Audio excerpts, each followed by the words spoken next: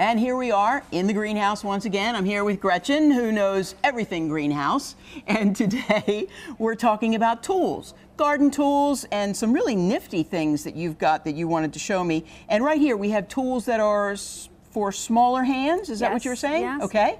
A lot of us that work in the garden, we don't have, you know, they make things for big guys, and not always is it the big guys working in the garden. It just doesn't work for people with smaller hands. It doesn't. So we have trowels here. We have trowels, we've got poppers, we've got clippers, and in particular, I really like this trowel. I always like a trowel that has measurements on it. It's got the measurements. Because different things have to be, you know, they'll say plant it 3 inches deep, and you're not going to bring a ruler out. It's a guess, so there you go. Okay. Also has a nice serrated edge too. So if you're trying to get through some roots and you're planting around other plants, that's really helpful. Okay.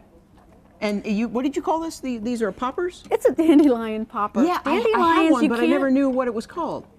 Yes. And yeah. it has a nice, really sharp edge. You go down low because dandelions have really deep roots. Yes. And it doesn't help to just get the top off of it. You want to get the whole plant. You go down, and believe it or not, it really does work. It really does work because I have popped a lot of dandelions using the one that I have. Yes, okay, now we have some smaller clippers, but I see that they're not only are they small, but there's different sizes. There are. Some are just for making cut flowers. Some you might want to trim up, or you even want to bring a bigger branch in. Okay. A lot of these can go up to a 1/2 inch to cut branches. Okay. So that's really, really helpful.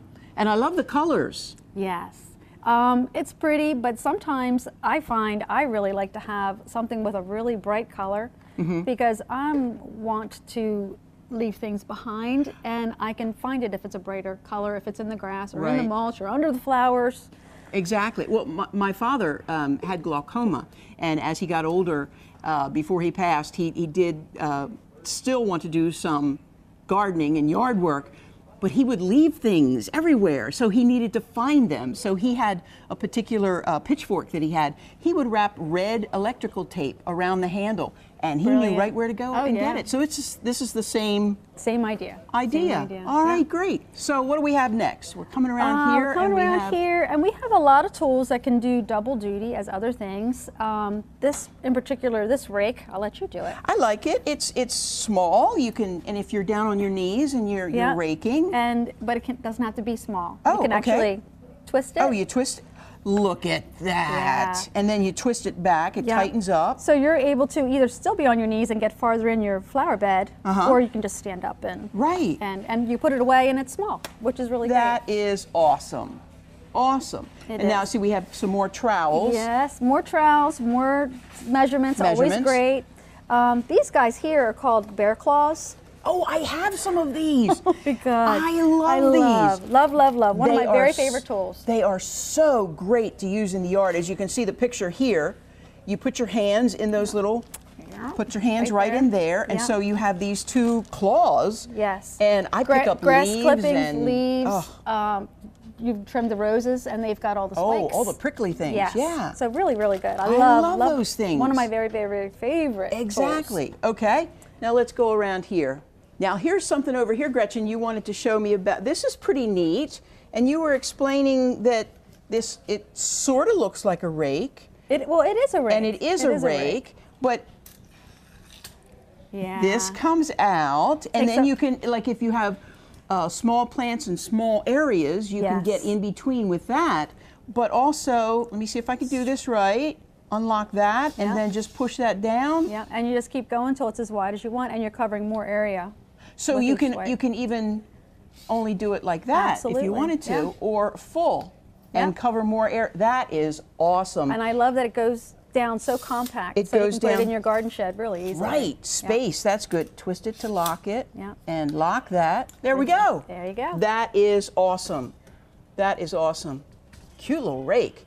Okay, and now we're over to watering. Yes. So we have lots of things to water, and sometimes people forget to water, right? They do. They forget to water. So we have something back here that we use. Well, this is even if you remember to water, but a lot of times people leave their hoses on because something needs to be watered for a long time.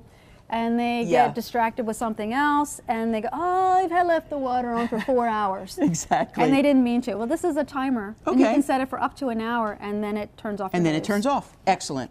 All right, so we also have some sprayers here, lots of different, and again, lots of colors. Lots of Lots colors. of colors. Now I have one of these wands at home, but it's a little longer. Yes. Uh, Great for getting farther into the bed, for your hanging baskets. And I like these wands here because mine has a little twisty thing here. Yes. But this has the hand trigger. Yeah. That is the on and off, which Wonderful. is awesome. Wonderful. Again, lots of great colors.